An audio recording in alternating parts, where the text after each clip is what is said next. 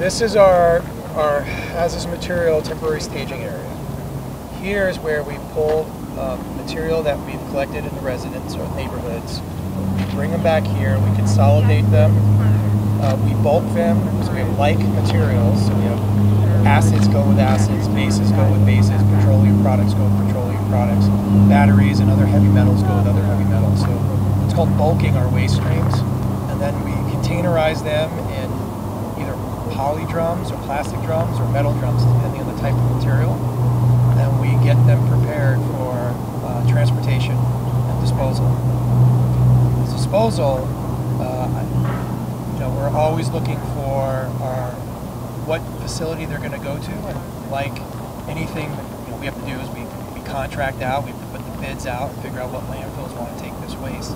So we sample the waste, so we get a waste profile, we send it to the laboratory, we send it to the landfills, and we procure the landfill as a subcontractor, and we dispose the material there. Typically, we look for landfills out of the state not to overwhelm local capacity. So we'll go through that process.